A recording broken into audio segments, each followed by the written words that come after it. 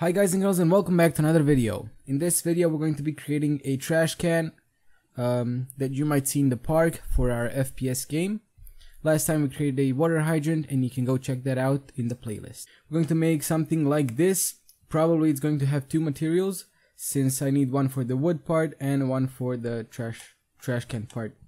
This is actually quite simple, so let's do it. Let me just tell you, this is not the best way to do it. I think this is the simplest way to do it. First we need the trash can part, so I will just press Shift A and add a cylinder in here.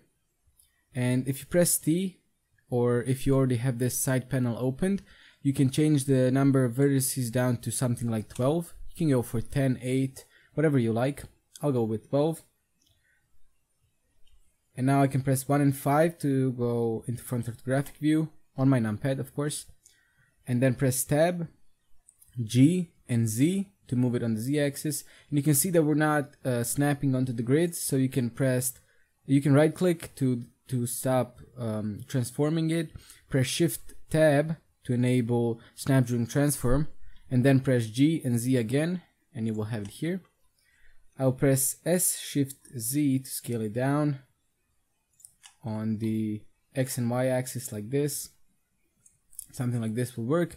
And then I will select this top part with C or circle select tool and just select this whole part.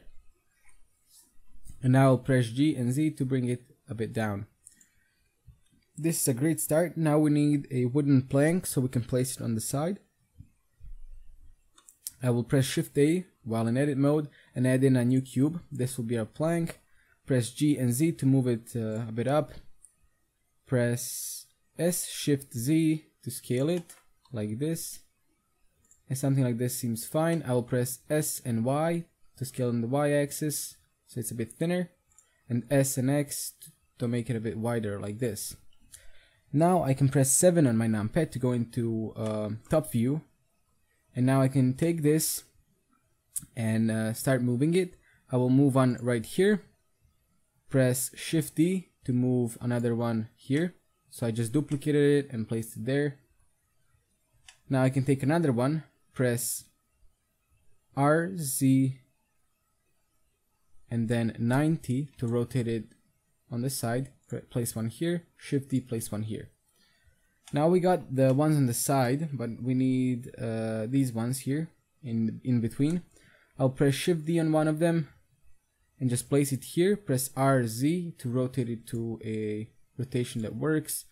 And for this part I recommend you turn off snap during transform because it doesn't really help. So just place it here, whatever you think looks fine. Another one, place it here. I'm using these vertices as a pivot point of some sort. And then you can select these two in between by pressing L while hovering over them. And now press Shift D to duplicate. RZ 180, so I rotated 180 degrees on the Z axis, and I will just move it here, and that works perfect. Press it one more time, but this time rotate it for 90 degrees only, and put it here, and now rotate again for duplicate and rotate for 180 degrees. So just press R, Z, and 180. Something like this. Now this is a bit too high up.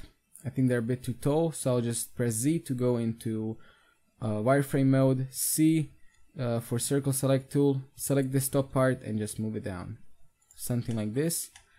But we still need the part where you put the trash in, so I'll just go Control Tab and go into face select mode, or do it down here. Select this face, extrude with E, S to scale to about here, E to extrude, and then press G and Z to move it down. Now if you go into wireframe mode with Z, you can see the thing, so just move it down so it is here. And also I like to press S Shift Z to scale on the Z axis, or X and Y, sorry. And now I have it a bit thinner at the bottom. Now let's add some materials. Go to the materials tab, add two new materials. One will be the wood and the second one will be a black. I'll just call it black because it will be a black color. So just hover over the middle part and press L to select it, select the black material and assign. Now change the name and then press RX -90. With Control A, apply the location, rotation and scale. Press RX 90 again to bring it back. This is just so we can import it into Unity and it will work much better. File, save as. I will save it as trash. I'll just save it as trash. And then file, export FBX as trash. Click selected objects down here and apply the scale, export FBX. That's it for this video. Hopefully you guys enjoyed. If you did, be sure to leave a like, comment down below, and make sure you subscribe. Also, you can go follow me on my social media and my Patreon. That'd be very nice of you. And hopefully I'll see you next time. Bye bye.